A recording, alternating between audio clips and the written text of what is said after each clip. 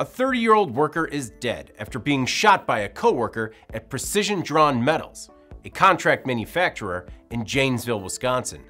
The victim, who has not yet been identified, was shot in the back by 23-year-old Kevin L. Todd. Todd had only worked at the company for 7 days and claimed that he was being bullied by coworkers.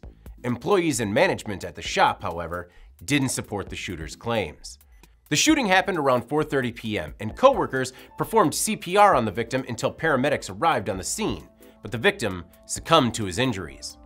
About 45 minutes after the shooting, authorities found Todd's car about 20 miles from the shop, and following a brief chase, the gunman was apprehended. Police found 6 guns, including the alleged murder weapon, in the suspect's car. Todd faces potential charges of first-degree homicide and multiple counts of first-degree recklessly endangering safety. I'm David Manti. This is IEN Now.